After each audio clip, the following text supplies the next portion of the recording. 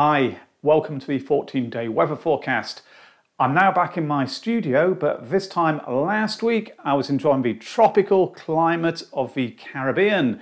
Returning to the UK was a big shock to the system. Anyway, enough about the past. What can we expect as we go through the next 2 weeks?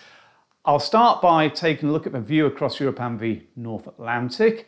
The animation runs from 18 GMT, Tuesday the 5th. It uses data from the GFS model. At the outset, there are outbreaks of rain in the north, and on the northern edge there is some sleet or snow. Southern and central counties are mainly dry and mild. In the short term, showery conditions push down across all regions, and it could become very windy for a time on Thursday. Then on Friday, as that colder air continues filtering southwards, showers increasingly turn to sleet or snow. And I think we need to keep an eye on this area of low pressure, which is pushing eastwards across the English Channel, according to this computer model run. But some of them have it going a little bit further north. And if that happens, it brings the potential for rain, sleet, or even wet snow in southern and central Britain. Just, as I say, something to keep an eye on as the time approaches. Regardless, though, of where it goes, it does look as though cold and showery conditions will be continuing into and through the weekend, but then things possibly begin to change. Outbreaks of rain start moving up from the southwest. Those are associated with these areas of low pressure from the Atlantic, and they lead to the possibility of further sleet or snow for a time in central and northern Britain as they bump into that cold air, but it will be turning milder in the south at least, according to this animation. By the time it finishes on Wednesday the 13th of April, there are outbreaks of rain in southern and central Britain, but high pressure centre to the north is still keeping things rather cold and mostly dry there in Scotland. So a lot of weather happening through the first 7 days or so.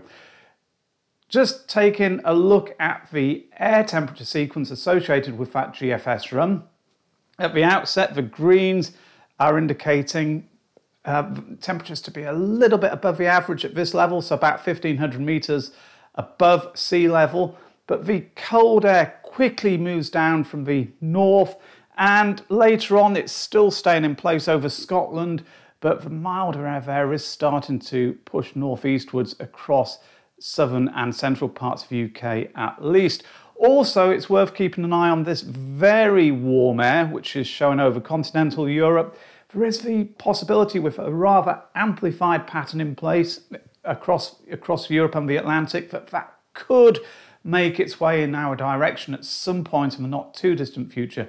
So although the focus is very much on the likelihood of colder conditions through the first week, I think we do need to keep the possibility of it turning much warmer at some point later this month in mind. How do the 2 metre temperatures respond to the changing air mass? Here are the values forecast for 15 GMT, Wednesday, April the 6th. Maximums around 12 Celsius in southern and central Britain, cooler as you head northwards, and very cold there in the far north of Scotland. Then going forwards to 06 GMT, Saturday the 9th, this is showing minimums. By now, the cold air mass has moved down across all parts of the UK, and the weekend's beginning with a widespread frost. Into the afternoon, and maximums are 8, 9, 10 in the south.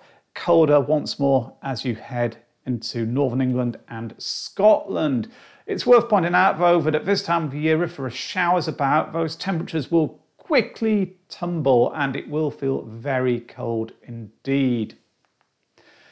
Another possibility, of course, is that we could have longer spells of rain, sleet or snow, as I mentioned, and if that happens, temperatures are likely to be suppressed. This shows an example, Monday the 11th, 15 GMT. We've got that rain and milder air moving up from the southwest, but in central Britain their values are around 3 or 4 Celsius. Very cold indeed if it's correct, but it is a little bit far off, as I say, to be confident about this particular evolution. Snow. I think the risk is mostly in the northern half of Britain. These charts are from the UKV model, and the one on the left shows precipitation type, the one on the right is snow depth. They are valid for Thursday morning. The snow depth one shows accumulations over high ground in northern England and very substantial falls over the Scottish mountains. There isn't anything in southern and central counties of England or southern Wales, a little bit there over high ground in northern Wales, perhaps Snowdonia, for instance. I've also mentioned, though, there is that possibility, that chance of low pressure tracking a little bit further north through Friday, and that may be the best chance of southern counties seeing at least a little bit of falling snow through this period. Nonetheless, as I say, the focus looks to be on the north. Another thing to flag up is the possibility of it turning very windy for a time, at least in parts of the UK. The MOGREPS chart here for London is suggesting gusts of between 45 and 50 miles an hour on the 7th of April, so could be quite nasty if it's correct.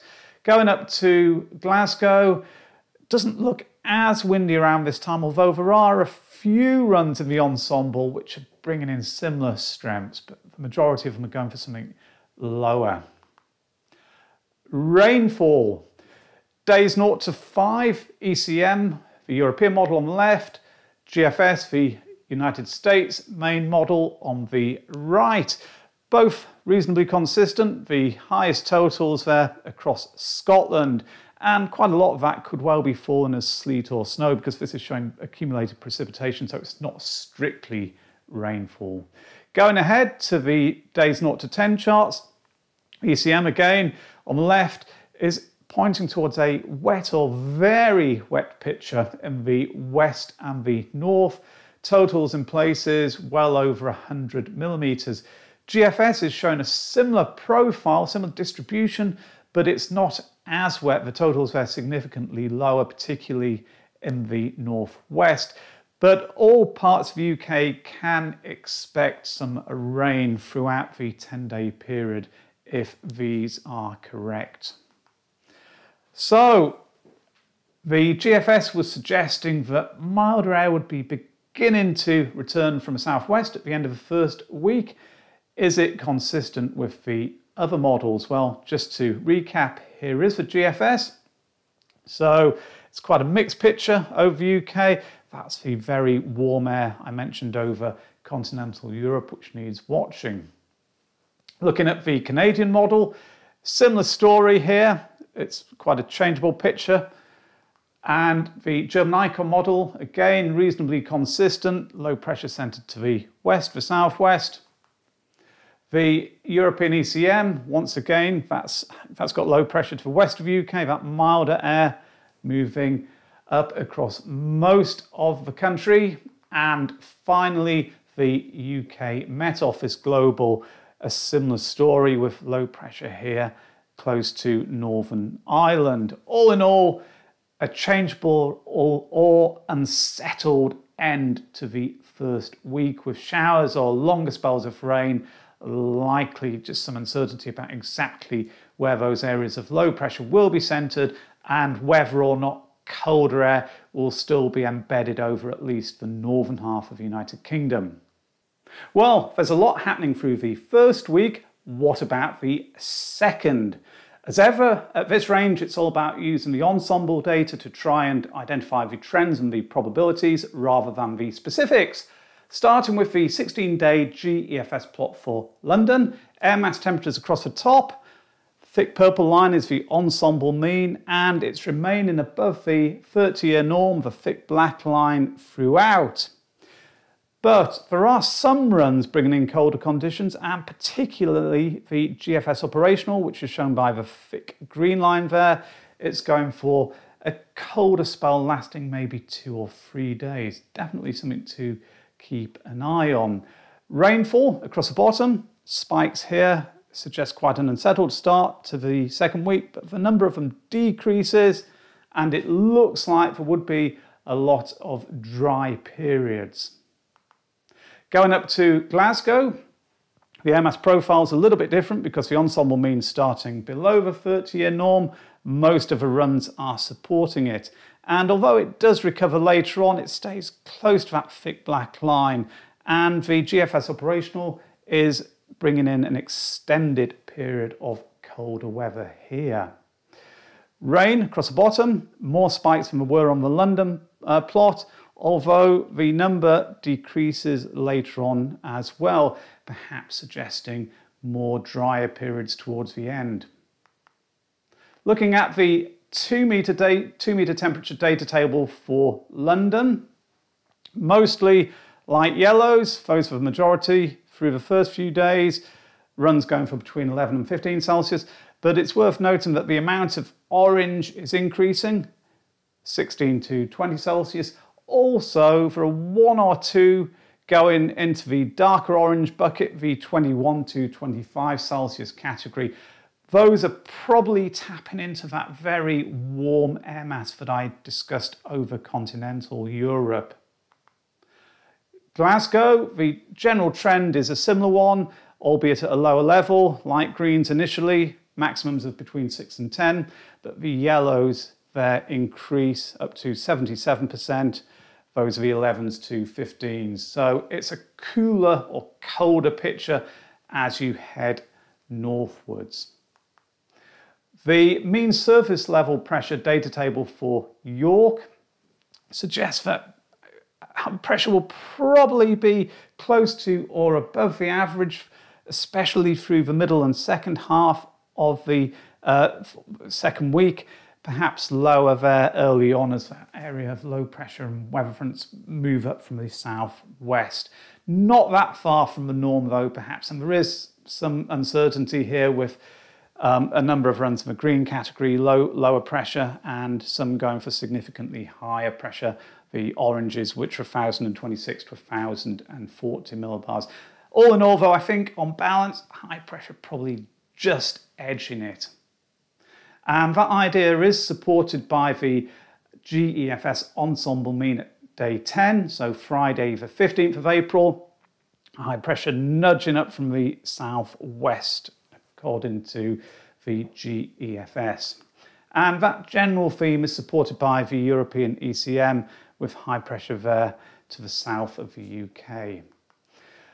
The pressure anomaly chart for days 10 to 15, generated from the GEFS data, is also going for a positive anomaly over the UK. The yellows there indicate it, 7 to 10 millibars, really above the average when taken over the period as a whole. It supports the idea of drier conditions towards the end of the forecast period after that unsettled spell through the first week and into the early part of the second one. So, to summarise, week 1, cold air moves southwards through the first couple of days and showers turn increasingly wintry. There is a chance of a period of rain, sleet or wet snow affecting southern and central counties on the 8th, but a good deal of uncertainty because the area of low pressure which would bring it may head further south and move across northern France. If that happens, it stays dry. It's also likely to be very windy on the 7th, particularly in the south and the west. The MOGREPS ensemble suggests that gusts could be between 45 and 55 miles per hour in the London and home counties area. As it turns colder, the risk of frosts increases once more, and temperatures could really dip quite low on some nights. Later on, the risk of rain returns as milder air tries to push in from the southwest. There is uncertainty about the timing and progression of that, and as the rain moves into central and northern counties, if it does, it may well turn to sleet or snow for a time. Week 2, the general theme is for it to be quite unsettled early on. The chance of rain then reduces, although it doesn't go away, but the likelihood of dry periods increases, and also temperatures probably start to climb. So, there we have it. It's quite a wintry picture. Strong winds, frost and even snow, all featuring in the forecast. Anyway, I hope you enjoyed the video and found it useful. If you did, then as ever, please do remember to hit the like and subscribe buttons below. Thanks for watching now. Bye.